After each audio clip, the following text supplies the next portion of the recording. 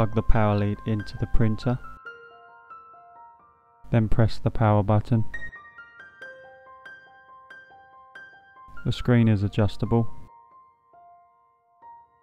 Pull down this cover to insert the ink cartridges.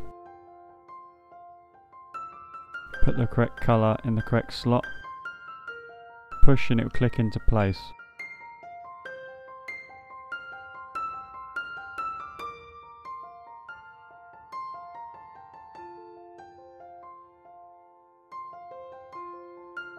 Then close the lid. We're going to start with the A4 paper. Insert into the tray. Pull in the blue toggles to size. And slide tray back into the printer. Slide out the tray that holds the paper. Now we need to connect the printer to the Wi-Fi router.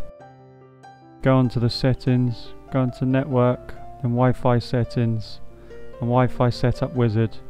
Put in your router name and password to connect the printer with your router.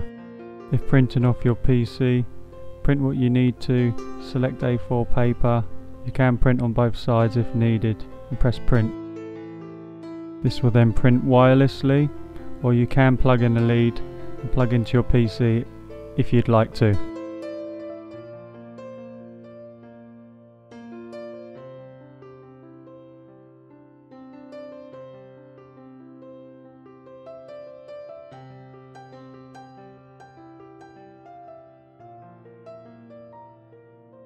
There's also a HP Smart app you can download for your phone, but you don't have to have it.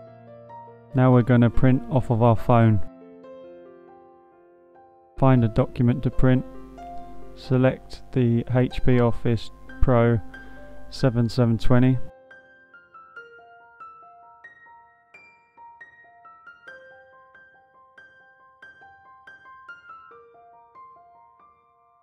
This will also print wirelessly.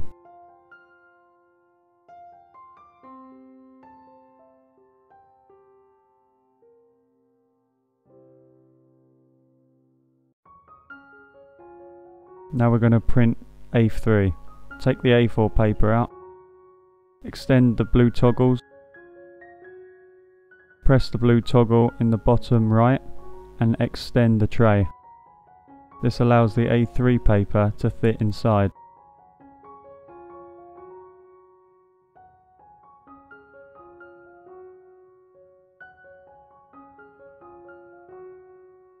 Here you can see the difference in size.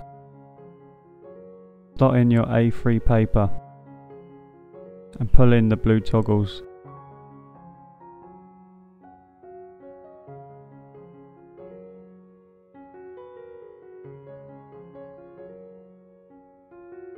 Slide the tray back into the printer. The tray will stick out a bit further than before. This to allow space for the A3 paper.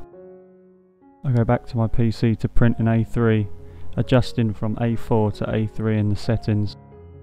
In A3 you won't be able to print on both sides. If you try, the printer will say that you can't and it will print it out into two sheets of paper. Or untick the box on your PC. A4 will print double-sided and A3 will print single-sided, as shown here.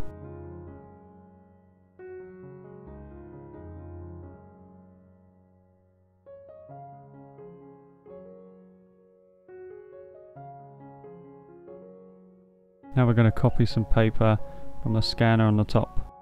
Once paper is put in place, the printer recognises there's paper and gets ready to print.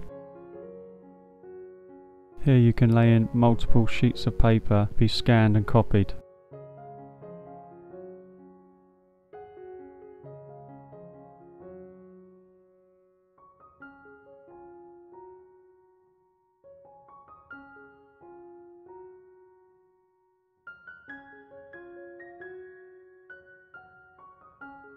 We also place paper into the photocopier to try it this way, which this time I'll email it to my email address.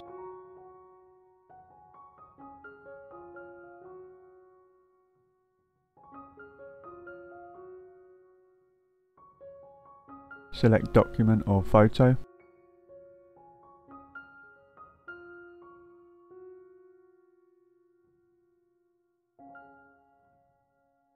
This is the PDF into my email. Here's more specifics of the printer.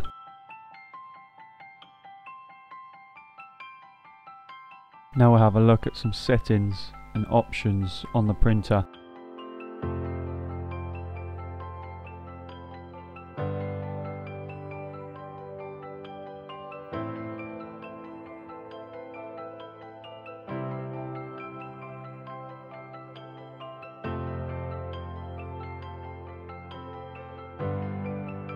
You can also download the HP Smart app for your printer.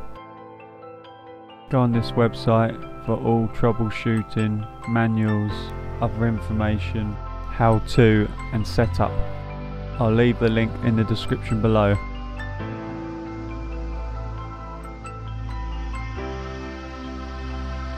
Here there's plenty of documents to have a look at.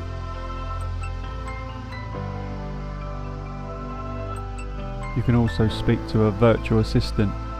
Thanks for watching. Subscribe for more.